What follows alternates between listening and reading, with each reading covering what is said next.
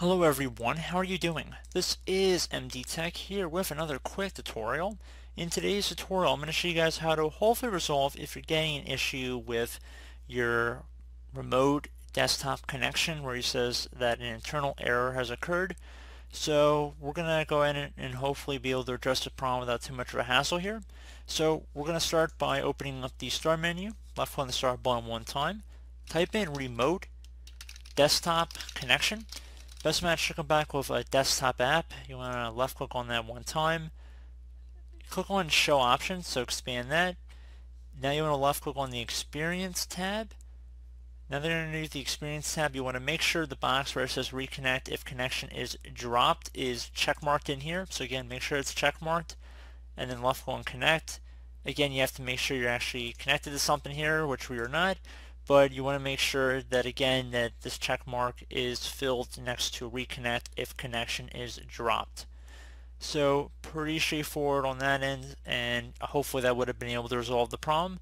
Another thing you can try if you're on Windows 7, Windows 8, or Windows 10, or any edition of Windows 10 that's not Windows 10 Home, you want to go ahead and open up the start menu, type in group policy. Best match should come back with edit group policy. Left click on that one time to open up the local group policy editor here. Now I'm going to make this window a little wider, and I would highly suggest that you guys minimize the area for user configuration. So if there's a little arrow next to user configuration here, I'd suggest collapsing it. So a little arrow, just left click on it to collapse it, because some of these folders, as you can tell, are the same name. Don't want to go underneath the wrong section here. So underneath computer configuration, you want to go expand the administrative templates folder. So expand administrative templates. Now you want to do the same thing for Windows components. And now you want to scroll down to remote desktop services. Should be right here. Expand that. And then there should be something that says remote desktop session host. And expand that. And now you want to select the security folder, just left click on it one time. Now on the right side there should be something that says required use of specific security layer for remote connections, and I'm going to find that right there. Make it a little bit wider for us as well here. Require use of specific security layer for remote, and then parentheses RDP connections. Double click on it. Or you can left click on policy settings where it says edit, just left click on that hyperlink right there. It'll take you to the same place you want to go.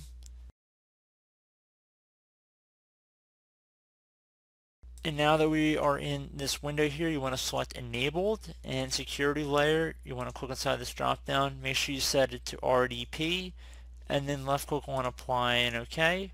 Once you're done with that, you should be able to close out of here with just restarting your computer. And hopefully that's been able to resolve your problem. So if you're still having an issue here, we could, after you've restarted your computer, left click on the, type in system. One of the best matches should come back with system right above control panel. You just want to left click on that one time.